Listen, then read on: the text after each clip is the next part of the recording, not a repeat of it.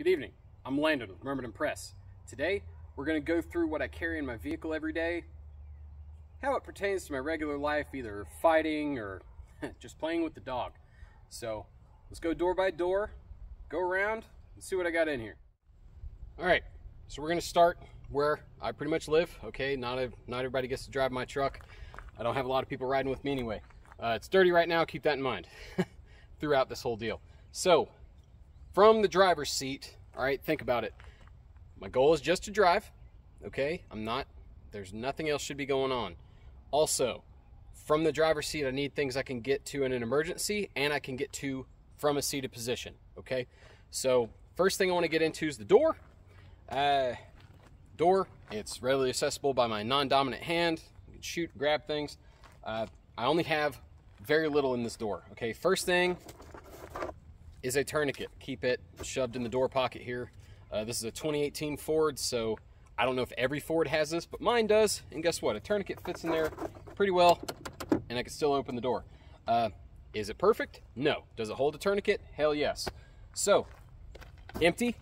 You know, I might put a trauma kit in there later on, but I've got another one of those anyway. So, the only other things in my door, keep an extra mag for my Glock with a carrier, just in case I have to get out and throw it on.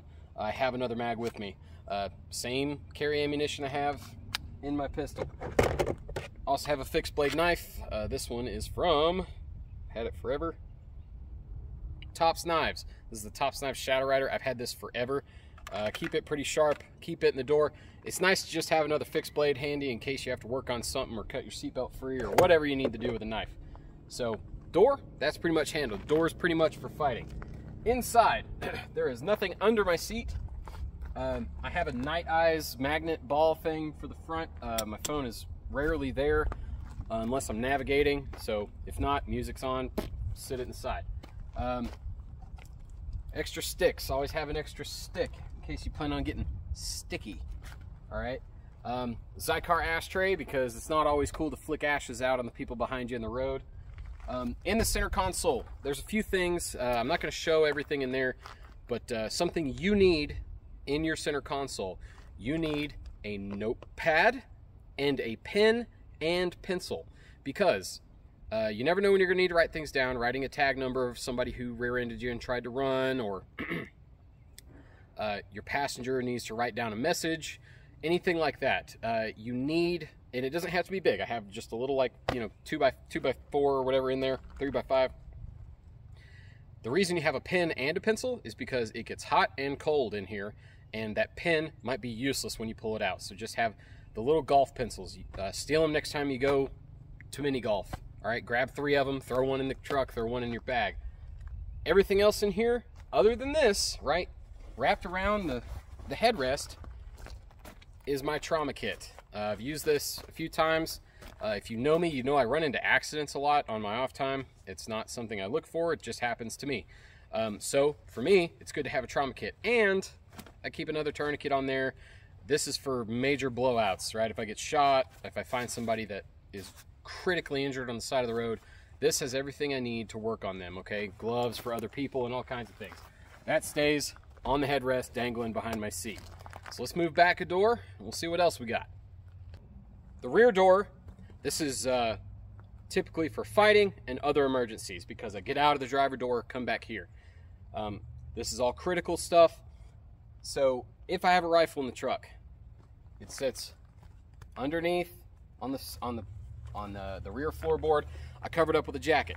The reason you cover it up with a jacket is so nobody prying eyes can't see it, but also you keep a jacket in your car in case your lady friend's legs get cold, because I know some of us like it cold in the truck. Always have a jacket for your lady friends. Keep an extra beanie in here. I usually have a Shmug, but it's being washed right now, but keep an extra beanie. I always have a mountain of these laying around. So keep one handy. Lord, they come in handy. Another thing, I keep a towel. This is mainly for the dog, right? If we're out, you know, jumping in mud or whatever. It's nice just to have a cheap dollar store towel around. I can wipe his feet off before we get on the seat cover, okay? But you can also, if you have a stroke victim, you can place this in their hands so where they don't after the stroke. They don't sit there and have closed fists the rest of their life. Put under somebody's head. There's a trillion reasons. Keep someone cool, keep someone warm.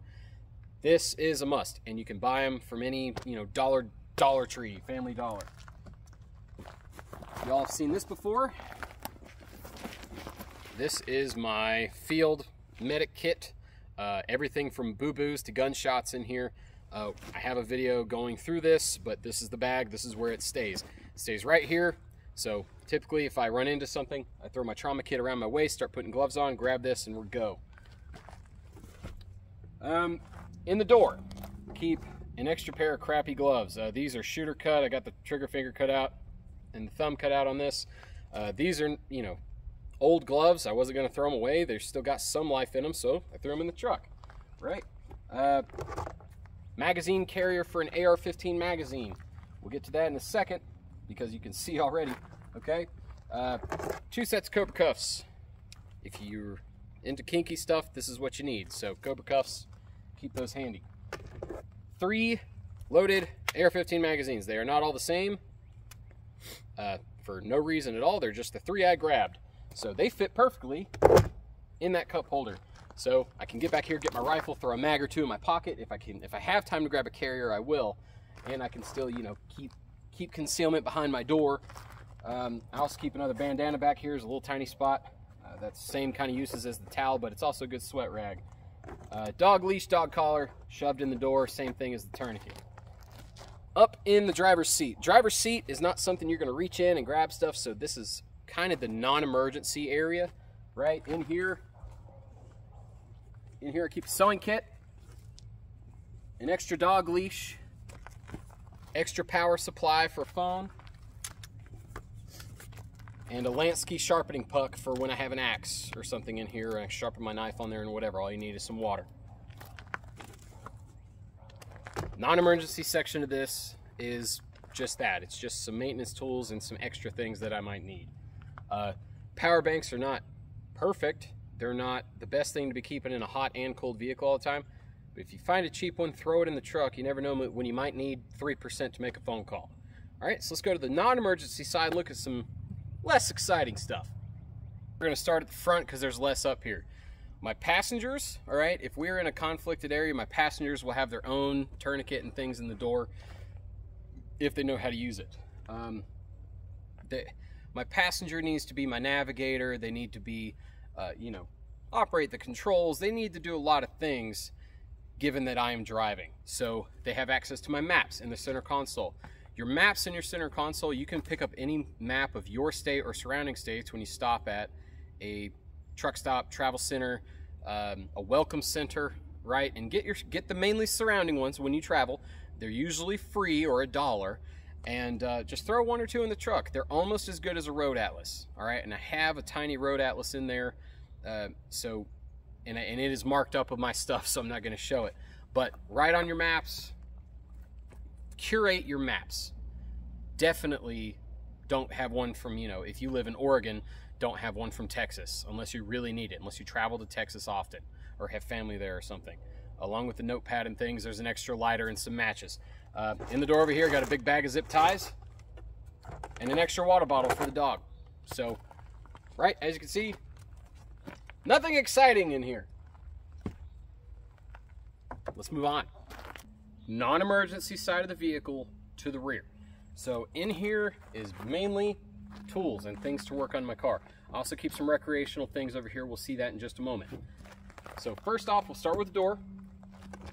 Dog water bowl. My dog likes to drink a lot, so I got him a big bowl. And I can throw that in a pocket or whatever.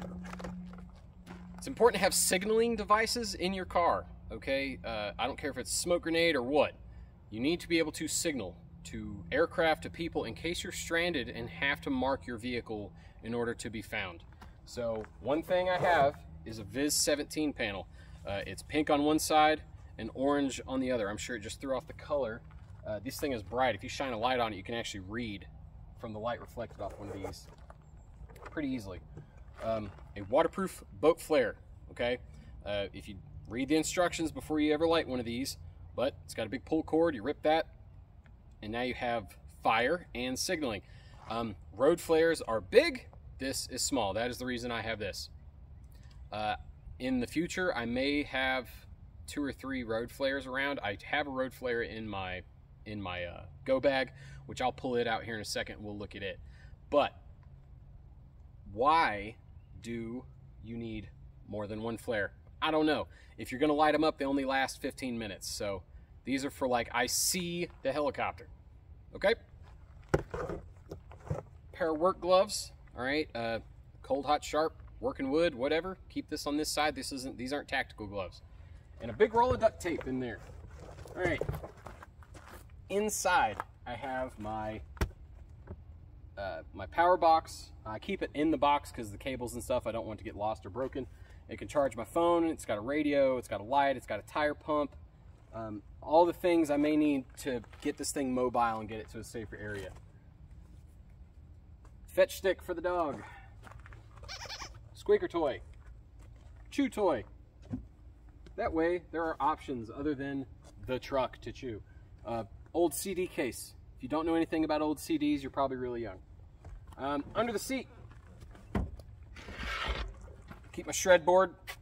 All right, if you're not shredding, you're not living. Bet some of y'all didn't know that about me. Behind the seat, I have a lockout kit.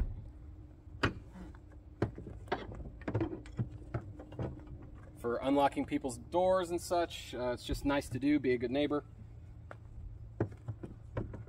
All right, the tire jack and all my tools that I have checked actually works on this vehicle are back there. And guess what? A roll of toilet paper. You need a roll of toilet paper in your car. Your lady friends will thank you. You will thank you. And it can be burned and stuff, but we all know what it's going to be used for. So, let's go check out the go bag where it's at. I kept this to the end on purpose, but under here, I have my go bag. The water bottle won't stay on the outside. There are things in here that will come out and be on me, but I will have a video on this in the future. But it stays under here under the seat.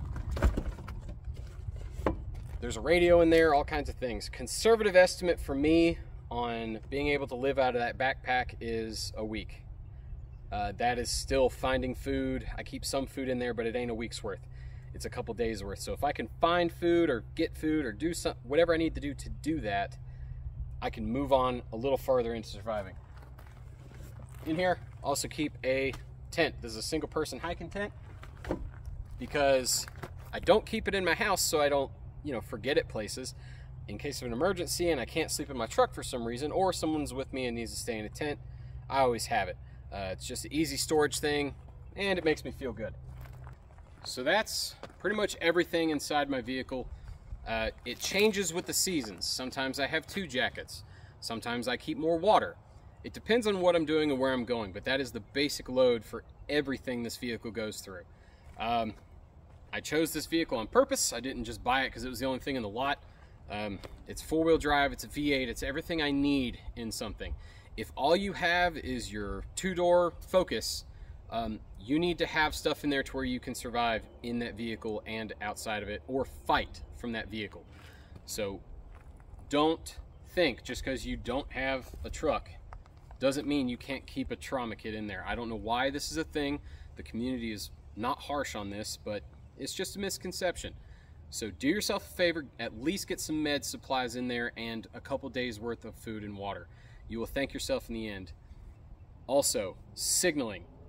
I need to stress signaling for everything you do. I can wrap that Viz 17 panel over the hood and sleep. In a snowstorm, somebody might come find me. So think about that stuff. What I want you to do after this is go to your truck and see what's in there and see how long you can live on a pack of relish that you left in the ashtray.